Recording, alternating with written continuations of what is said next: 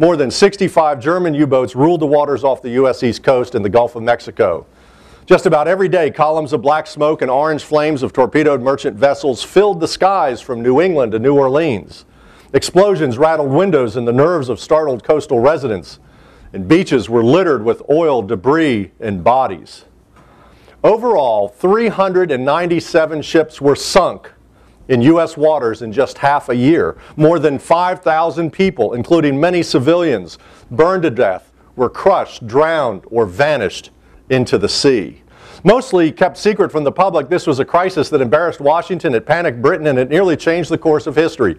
Within 6 months, the Allied war effort was in jeopardy, and the waters off the U.S. East Coast were considered the most dangerous place for merchant shipping in the world.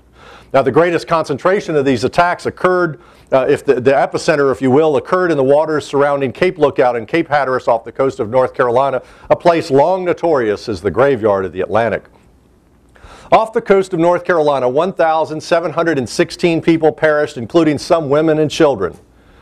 Many more victims of U-boat attacks who were wounded, sunburned, and covered in oil floated for days or weeks in lifeboats, on life rafts, or wreckage in frigid seas, suffering excruciating hunger, fending off sharks, deliriously resisting the urge to drink seawater, while patrol planes flew overhead and ships passed right by without stopping to rescue them.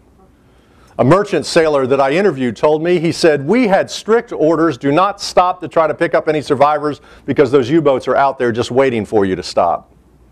There was an account of a lifeboat that was launched from a torpedoed and sinking ship crowded with a dozen or more men that was found weeks later with only a lone survivor aboard. One lifeboat was found off Delaware with a 3-year-old girl clinging to her dead mother. In my book, there is this haunting photograph of 7 castaways on a wooden raft.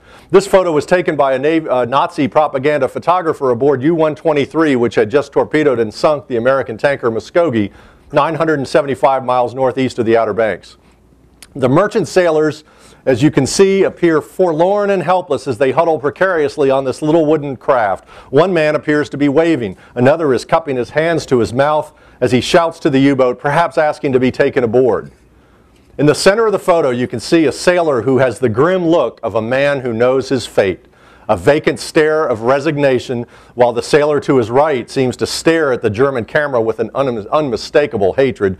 None of those 7 sailors were ever seen again. Tragically, this entire disaster that became known as the American Turkey Shoot could have been averted had we been prepared and had our naval authorities heeded the initial warnings of the British.